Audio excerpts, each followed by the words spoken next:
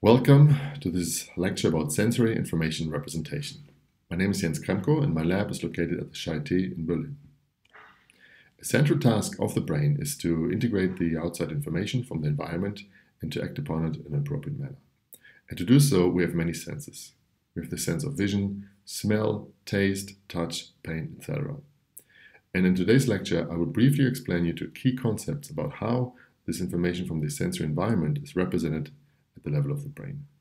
And to introduce you to these key concepts, I will focus on the visual system. The visual system takes up a large part of the brain. It starts in the eye, where the light is detected by photoreceptors, and in the retina, and where so-called retinal ganglion cells feed this information to the visual thalamus, the LGN. The LGN is called lateral genucleate nucleus. From the thalamus, from the LGN, this information is then fed forward to the primary visual cortex, also called V1, which is at the back of your head.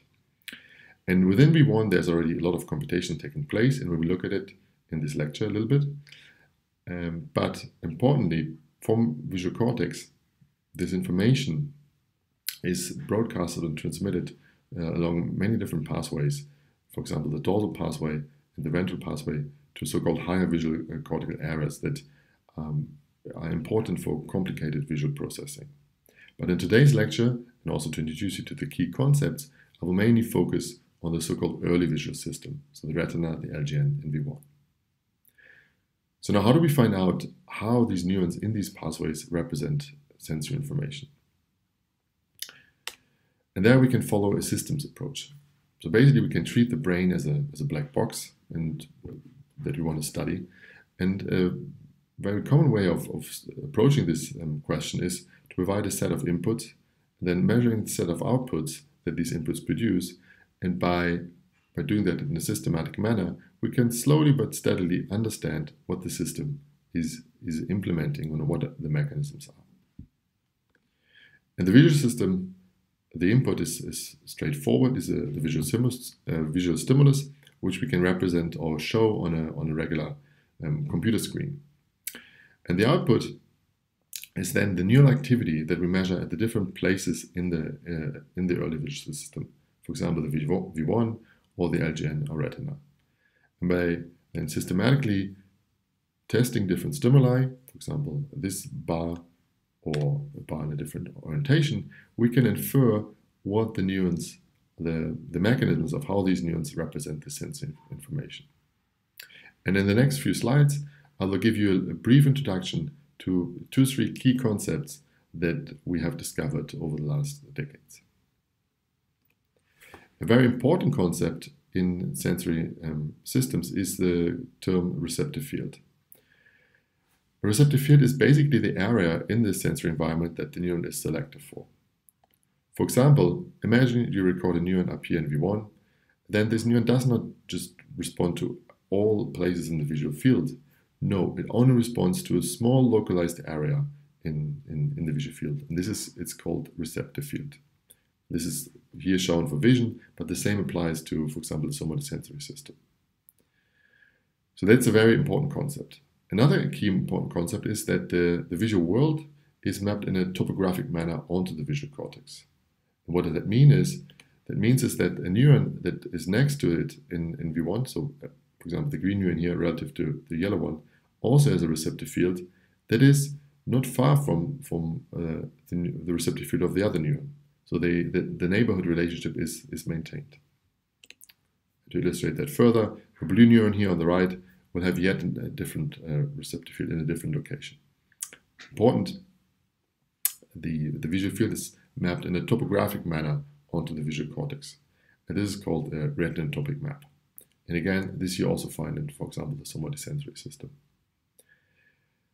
But how did we now find out about the receptive fields? How can we measure this? What are the techniques? How did we came up about it? And here we employed, or we can use a relatively straightforward analysis method, which is called spike-triggered averaging. And as the name already implied, it simply is taking the visual stimulus, for example, in our case, the visual stimulus, so these, for example, random checkerboard patterns, and average those in relation to the spike time. So for example, this is the spike times are our output, and if we want to know what drives these neurons to spike, we simply average the stimuli that preceded the spike. And for one spike, we don't see much, but if we do that across multiple spikes, we can see on average what this neuron is selected for. This is shown here on the right, where basically here we have a number of different spikes, and then over time, on average, we can see its receptive field. So this is the visual stimulus, and on average, this neuron, this example neuron here, responds to that localized part in the visual field. And this approach is very common in visual neuroscience, and just to illustrate this a bit further, I made a little animation for you. So what you see here, or what you will see here, is a spike triggered average example that is done in real data, on in vivo data. And on the left, you see the current frame that was happening around the time of the spike. And on the right, you see the spike triggered average. And here, the number of spikes that were included. And it starts with just one spike. And you see that we just basically copied this frame onto the average, and we don't see much. But you will see, once I start the animation and this average includes more and more spikes, you see the structure. Let me just start this. You see here, so this is the number of spikes, and slowly but steadily, you see that the average emerges and the receptive field becomes evident. And this is because very likely this neuron, when there was a stimulus in this location, it spiked very often, or with a high probability, and the noise is averaged out. So this is how we can measure the receptive fields. And this is the receptive field of one neuron. And just to illustrate the retinotopic map, I plot here the receptive fields of 3 simultaneously recorded neurons. And you see that the neuron 1 has a receptive field on the left, neuron 2 in the center, and neuron 3 on the right. This is just to illustrate the concept of retinotopic map. Importantly, the retinotopic map is not uniform. What does it mean? It means that our vision is not like a camera where we just scan the visual field with the same density of photoreceptors or pixels, but instead our visual system has a highest acuity at the center of the fixation, in the fovea. This is shown here on the left, where you see the visual field, and this is the center of the fovea. It's very tiny. This is supposed to show the first 16-degree visual degree. And it turns out that this tiny part here is represented at the cortical level at a higher magnification. And this is shown here on the right side, where you see the visual cortex kind of seen from the top, and you see the retinotopic map, the visual field projected onto it. And you see here on the left and the right the fovea, and you see that the first 16 degrees, so this tiny spot in the visual field, kind of take up almost half of the visual cortex. And I'm showing this here to emphasize that the representation on the cortical level of the sense information is really tailored to the specific needs of the system. So in our case, we have high spatial acuity at the center, and therefore a lot of cortical network is devoted to analyzing this small part of the visual field. In addition, so I showed you these receptive fields. In addition to just being localized, these receptive fields have a lot of, they're dynamic and they have a lot of interesting properties. And a key concept here is the so-called center and surround. So the center of a receptive field is really the part where visual stimulus drive the neuron to spike. And the surround has a more modulatory function. So when you present stimuli in the surround, you don't really drive spiking of the neuron, but you can modulate it. And this is very nicely illustrated in the so-called on-center and off-surround cells in the retina and LGN, likewise the off-center and on-surround cells in the retina and LGN. So what is on and off? On and off are two major pathways in the visual system. So the on pathway is there to process light increments, so everything that's brighter than the average, and the off pathways is there to process light decrements, so darks. And their receptive fields are shown here. So the on-center cell responds to white spots, to a small white spot, and surrounded by a dark, so the off-surround. And often these cells have a so-called, the center is excitatory and the surround is suppressive, shown here by the minus signs. And what that means is that if you present a light spot over the center, the neuron starts to spike a lot. This is shown here by these ticks, so this is supposed to be time, these are action potentials, this is the visual stimulus. When you present a small spot, this neuron spikes quite with a high firing rate. If you now extend this, this white disk to the suppressive of surround, then this firing rate decreases. And if you even present a light annulus with a dark center, then you can really suppress the firing of this on-center cell. With the off-center cell, it's the same thing, just inverted. Now a dark spot really strongly excites them, and a light spot suppresses them. So these on-center and off-center, off-surround cells you find in the retina and the LGN, and they're kind of spot detectors. And this is a cartoon just to show you how these look in vivo. I present here on the right the receptive field measured in vivo, and now color code is red on and blue is off, and you can see the non-center cell is a small receptive field with a faint surround, and then off the center the other way around. And these are classic examples of LGN neuron receptive fields, and they're often modeled as so-called difference of Gaussian, where the on-center is modeled as a small Gauss, so this is the excitatory part of the receptive field, and the suppressive field is modeled as a Gauss with a wider sigma. All right, this already shows that receptive fields are dynamic and their interactions. And while the LGN and the retina have more of these kind of spot detector receptive fields, neurons at the higher level of the visual hierarchy have often more complicated response features. And a very important response feature in this context is the so-called orientation selectivity. Because it turns out that when you look in the visual environment, that it is comprised a lot about, it contains a lot of oriented edges. For example, if we take this Neuromatch Academy logo here, then imagine your receptive field would look here at the left, then it would kind of cover a vertical black-white edge. If your receptive field would look on the top here, it would cover a horizontal edge. Yet, if it would look at the Y over here, it would be an oblique edge. And this is an ubiquitous aspect of natural visual stimuli. And it turns out that neurons in the visual cortex are very selective to the orientation of an edge. And this is called orientation selectivity, and it was first discovered in cortical neurons. It was discovered by recording neural activity in the visual cortex, and it was discovered by Hubel and Wiesel in the 50s, and they received a Nobel Prize for that discovery because it's an essential aspect of visual processing and the way visual sensory information is represented at the cortical level. So what this original figure shows here is on the left the visual stimulus with horizontal and vertical bars and oblique bars, and on the right the neural activity that these bars evoked.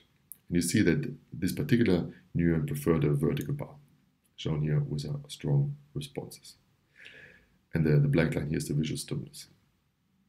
And these responses here are, or these responses are often characterized by so-called tuning curves.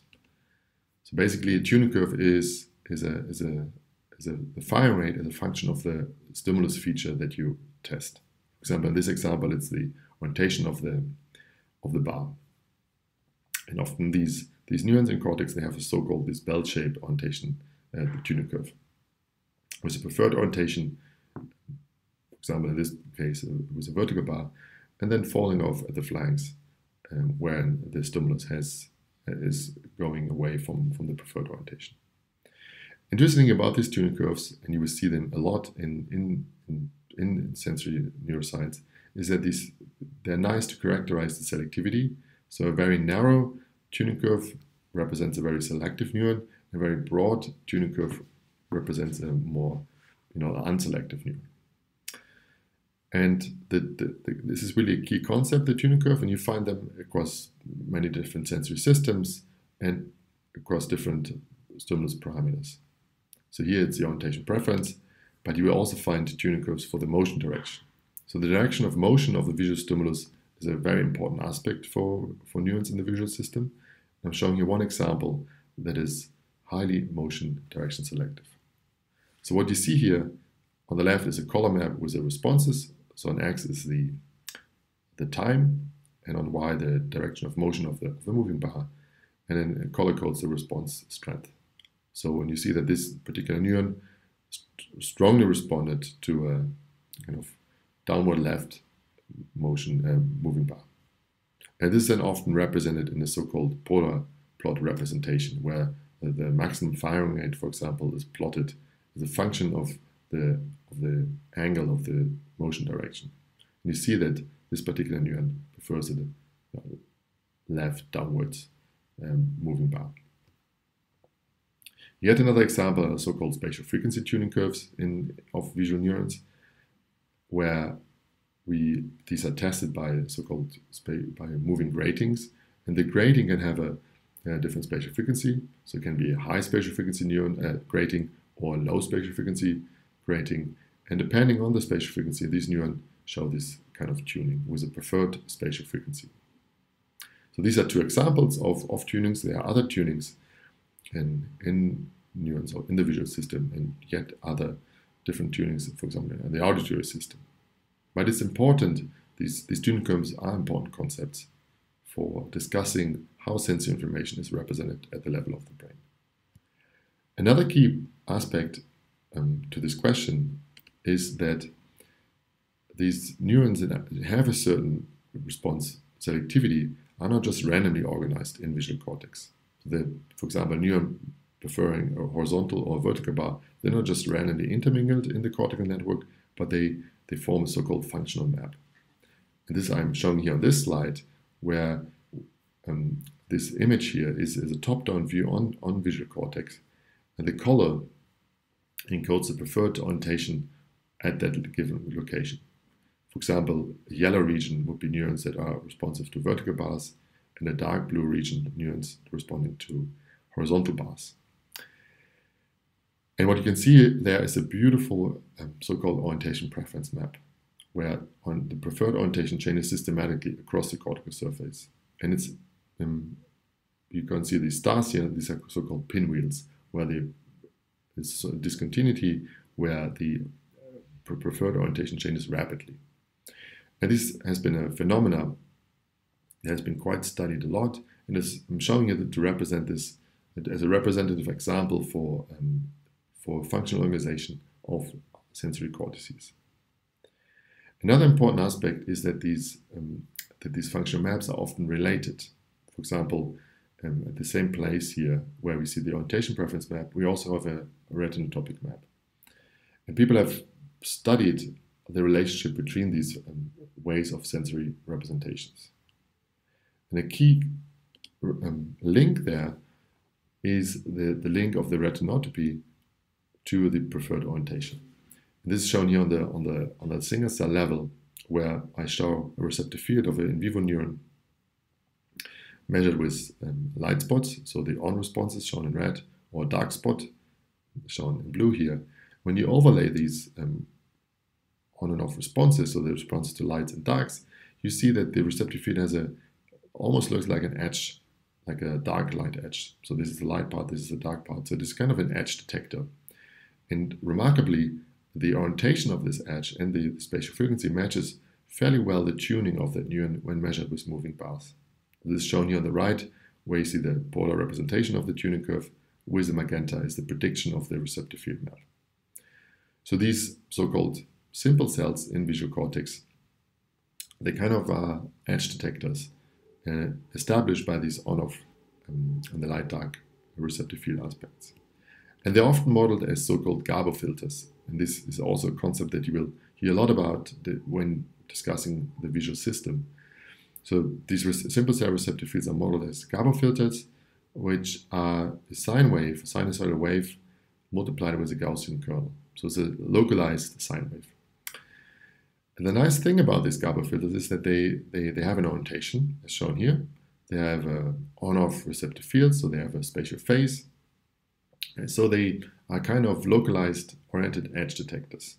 And they are very important in the field of computation computer vision. So I'm showing this here to illustrate there's a strong link between the retinotopy and the tuning of to the moving bars on a single cell level, but even on the population level, there is a link. Just to briefly illustrate this, I'm showing you some slides from my work as a postdoc, where we measured the functional organization of the visual cortex along the horizontal dimension by recording with multi-electrode arrays in vivo in the visual cortex. And we discovered that the way the on and off retinotopy, so these receptive field locations, are mapped onto the cortical surface, that these are the origin of the orientation map.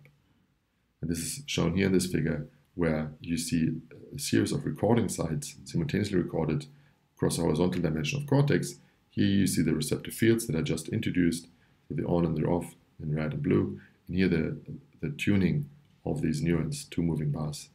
And you see that the prediction that these so-called edge detector receptive fields make in terms of the tuning preference are well matched across the entire recording length here. And that means that the way the on and off retinotopy is mapped is the origin of these functional organization. And this, I'm just showing this here to really stress and emphasize that the functional organization, the way sensory information is represented at the cortical level, is very structured and highly organized. And there are a lot of links between these different levels of representations. All right, so this was about simple cells and GABA functions oriented edges. There are many more complicated ways of how sensory information is represented.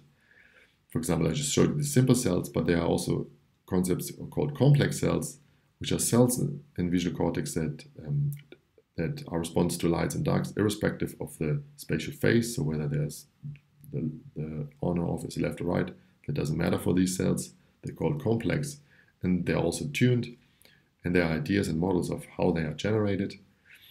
And even though they're called complex, they are still very simple, because when we look at the visual system then as a going away from visual cortex, it's evident that the representation becomes more and more complicated.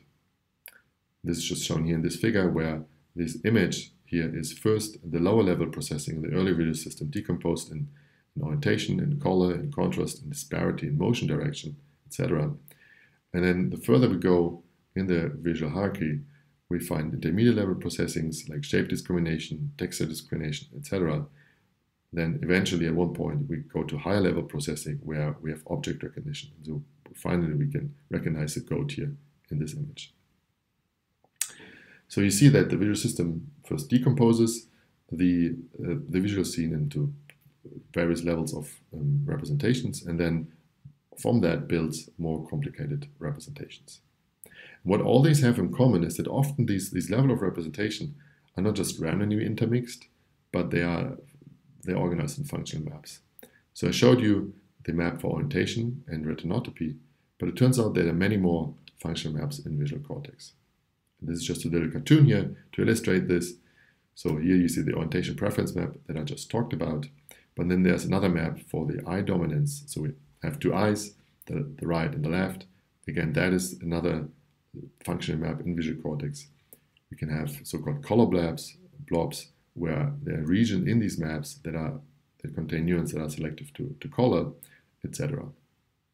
And I'm really just showing this here to emphasize that the way sensory information is represented at the level of visual cortex is highly structured.